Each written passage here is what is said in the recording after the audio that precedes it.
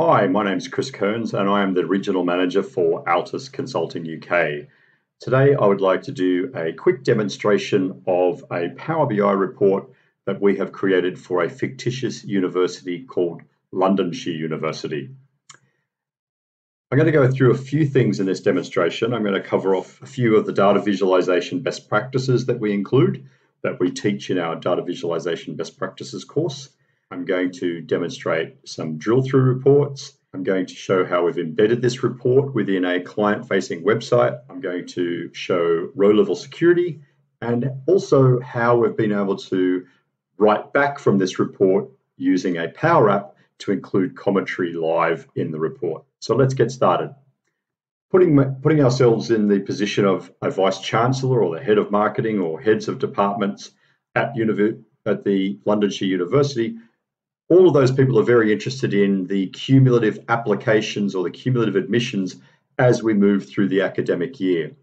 And to that reason, we have used our prime real estate, the top left here, to show those cumulative applications over the course of the academic year.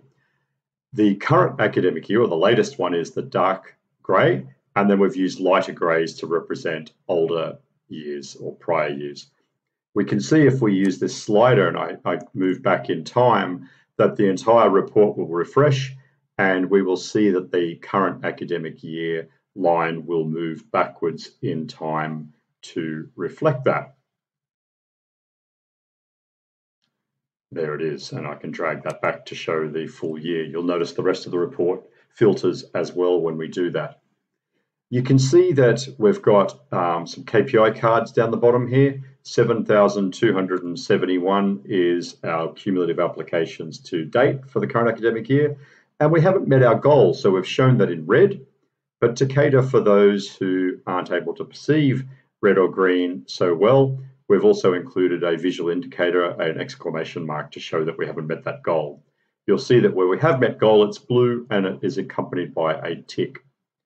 We've also included some other data visualization best practices in so much as this report is very neutral in color. It's mostly different shades of gray. Where we have used color, it's because we're using it intentionally to call out things.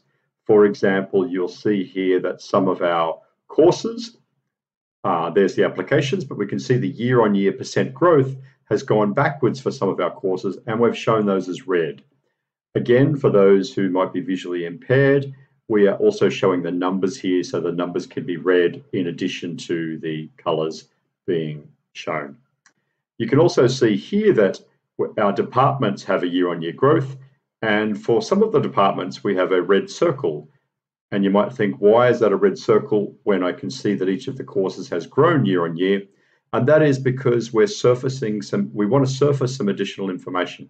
So if I hover over medical sciences, we're using a custom tooltip to surface the fact that there are two courses, dentistry and medicine, that have gone backwards year on year within that department. So we're showing that without people having to drill through to more detail.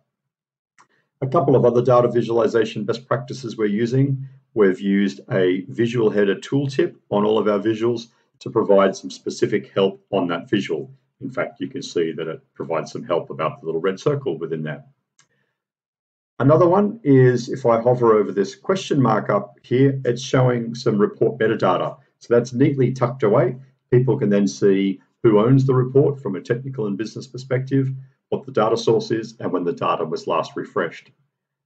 This question mark is a dual purpose thing. We can also click on it, and it's now going to show a translucent overlay to provide some further help about all the different visuals on this report.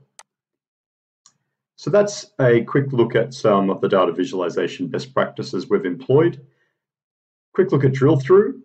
If I want to explore medical sciences further, we've got our custom tooltip, but we can also right click and drill through to look at departmental analysis for medical sciences only. It's going to show us a bunch more metrics that the head of medical sciences, for example, might be interested in.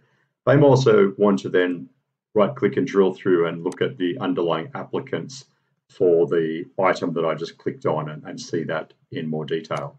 We've got our nice easy navigation to take us back up through the levels of the report or drill back up. And there we go. Let's I'm showing this report within the Power BI service. I'm going to now flick over and look at this same report, which is embedded within a client-facing website. In this case, it's our Londonshire University web portal. You can see it's the same report, very similar functionality. We've got our custom tooltips, etc. We're also able to share this with our outside external clients by using a Azure service called Power BI Embedded. You can Google that to check that out in more detail.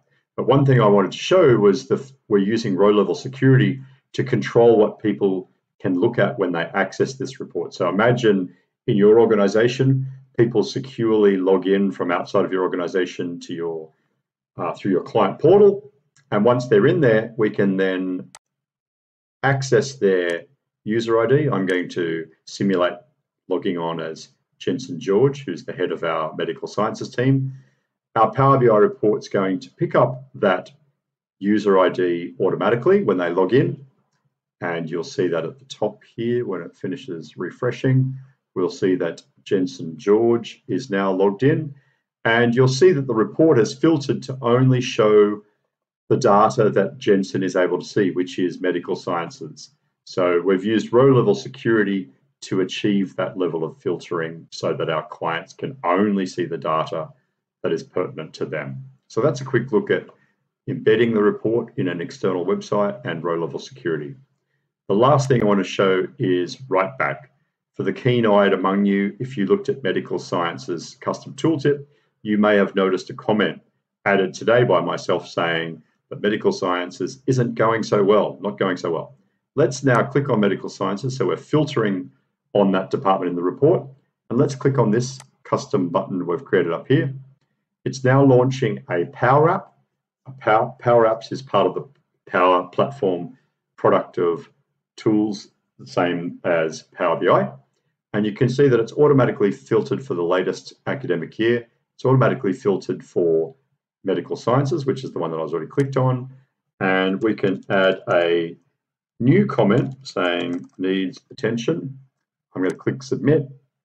You'll see up here that the Power App is, well, it's already done its thing. The Power App has written the data back to the underlying data source, which in this case happens to be an Azure SQL DB database, but it could be a SharePoint list. It could be a number of different data sources. I'm going to click this to make the Power App disappear. And when we hover over the medical sciences department now, that comment is refreshing from the underlying data source, and voila, you can see that it says needs attention. That is automatically picked it up in real time from our underlying data source. So we've used the Power App to allow real-time write back of commentary to our underlying data source and then reflecting that live in the report. So that's a quick summary of our Londonshire University report built in Power BI. I showcased some of our data visualization best practices. You can check out our training course on that if you're looking to learn those skills. I've showcased drill-through reporting, embedding reports using Power BI embedded, row-level security, and write back. If you would like some more information on any of this, please feel free to get in contact with me, Chris K, CHRISK, at Altis Global, ALTIS Global.co.uk. Thanks for watching.